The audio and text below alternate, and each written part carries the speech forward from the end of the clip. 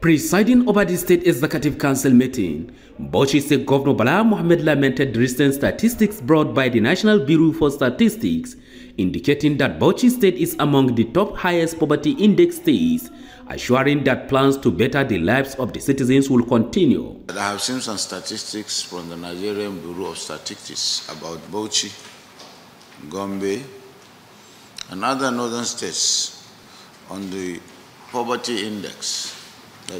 This is a place where life is very difficult. Well, I may not agree with the Nigerian Bureau for Statistics, but I appreciate them because at least they come up with data. And it will serve us as a wake-up call. We thought we were doing very well, but at the end of the because we have broad security and our food security is also good, our people go to the farm.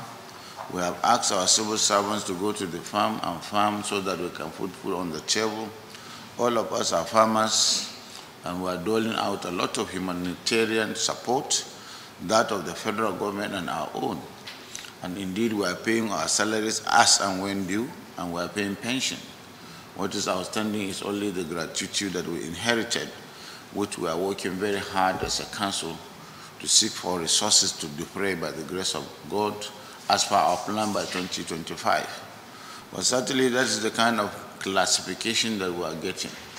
It is very, very awful. I have directed the Commissioner for Planning to reach them and find out what indices they used. Whatever they have used, we have to take it in good faith because we are federalists and we believe in institutions. Shortly after the Executive Council meeting, some commissioners briefed newsmen on the memos presented before Council.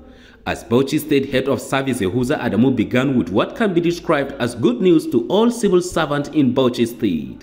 I'm happy to report that today His Excellency has graciously approved the implementation of the 70,000 minimum wage in Bauchi State and with immediate effect. In another development, the Commissioner for Budget and Economic Planning, Aminu Hamayo, announced that Council approved the sum of about 500 billion naira for the 2025 appropriation bill.